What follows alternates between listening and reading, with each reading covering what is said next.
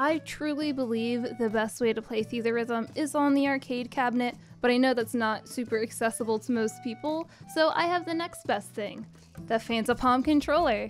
This thing is actually a custom-made arcade stick, and I'm going to show you the differences between this and the arcade cabinet, and also the insides and the outsides, and how I feel about the controller.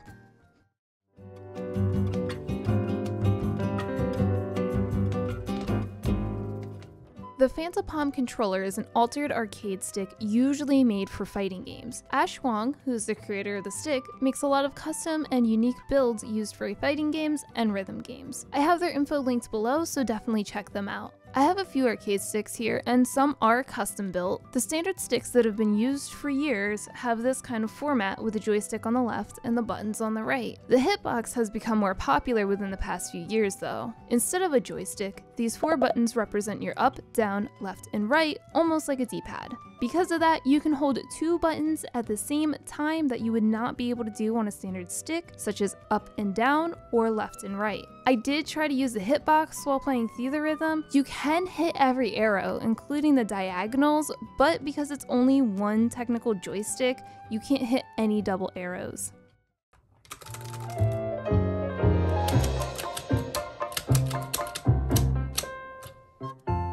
Hello and welcome to the Fanta Palm arcade stick. This thing has so many buttons, I can't wait to press them all with you. But first, let's go over the differences between this and the arcade cabinet. You can see that the arcade cabinet sticks are a little bit more recessed. They also have an 8-way gate in them, so they're a little bit more sharp when you push your arrows. The Fanta Palm has a circle gate in it, so it's a lot more smooth when you're trying to push your arrows. I don't really have a preference here. They both kind of feel the same just because you're hitting arrows, you're not moving. It's not like a fighting game where you're doing half rotations or something like that. There is a little bit of recoil, so if you smack left, right, up, down too hard, it will recoil in the opposite direction and hit the opposite button after you're done. So you just have to make sure you have pretty good control over the stick when you're playing. The arcade cabinet does the same thing, so it's not something I'm not used to. We also have the buttons, which you have the big buttons on the arcade cabinet. It feels different,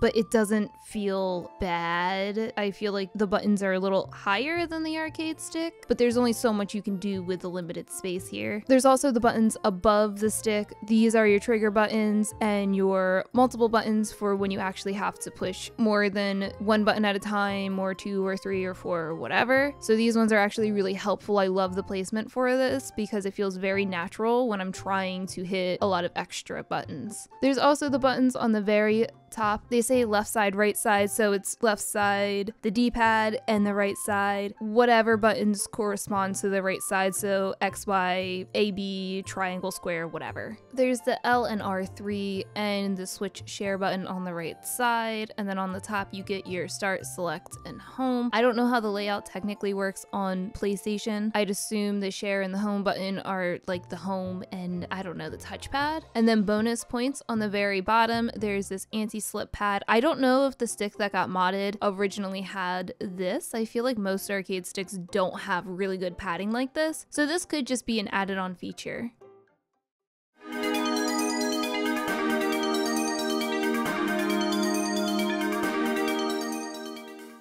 To open this up, all we have to do is take out these 8 screws on the top. Warning, I don't know much about the insides of arcade sticks. I've tried to mod one once in my lifetime, so I just don't have much experience. So once the screws are off, we take the top up, and I'm actually really afraid to mess anything. Okay. That's fine, you just gotta plug it back in. I'm too afraid to mess anything up, so I really don't want to open this much more. You can do it. You plug it there you go. I do love that the stick's a little recessed here, so you have these little things sticking out a little bit, I guess. So you can't see it here. I'll show it in a little bit, but the boards are actually hidden right down here. So I like that it's like really nice and sleek. These little holder things here, I actually use things like this on my wall to hold my wires if I actually do wire management, which I don't. If you're wondering what this orange box is, it's for when you put the wires in, there's actually a little slot in the back to put the USB in. So that way it's just not like flopping all around all the time. And then here, I'm gonna try to get a closer look inside. Again, I was too afraid to open it bigger. I also don't know much about these kinds of things. So what I can tell are there's 2 boards in here. The little black one, I think, is the Brook board that makes this stick compatible with PS5. Not all sticks are compatible with PS5. I actually had to pay a little extra to get that mod in there. I think the blue one is also part of the Brook mod, but I could be wrong.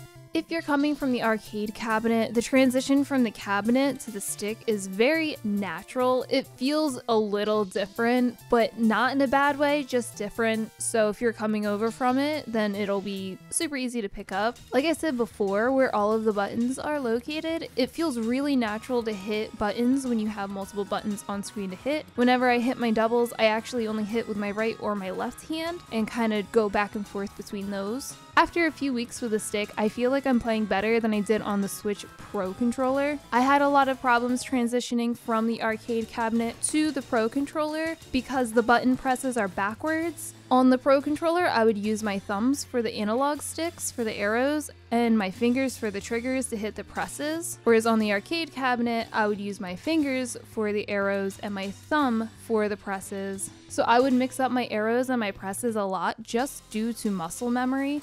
Overall, it was just such a natural transition for me to start playing with this stick. I'm not going to go back to controller anytime soon. I haven't even picked up a controller since I started using it. Back when I played Theatrhythm on my 3DS, I exclusively played on the touchscreen, so that was actually the first time using a controller. And while I picked it up really fast because the arcade cabinet, I had a lot of issues, so I'm super thankful to now have this controller, and I super recommend it to anyone who wants the arcade cabinet feel, but either doesn't have one or just wants to play the newer songs on the arcade cabinet, which we don't have, sadly.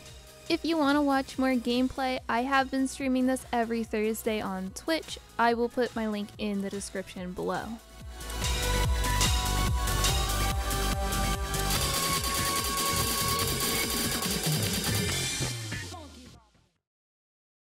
If you've used the Fanta Palm controller, definitely let me know. Do you think this is the definitive way to play moving forward? Or do you prefer the controller or even the touchscreen on the 3DS?